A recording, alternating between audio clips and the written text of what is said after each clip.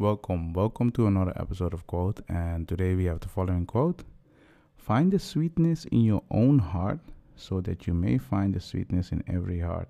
Rumi. Yeah, but the question is, what's sweetness? Um, Sweetness doesn't mean you have to be kind or learn how to be kind to other people, or when you're in a situation where you are sweet to a person, that means you're nice. Kind of nice is, it may look the same, but it's not the same. And how can you find it? How do you know when you are sweet, when you find your sweetness in your heart, and so you can give it to other people? I do not know what they are trying to say here, but I think this comes from a movie or whatever, and they say there's a quote. I'm not sure about that, and I think you need to understand the scene or the scenario that they put up, so you can see, okay, this is what they are trying to show you what you should do.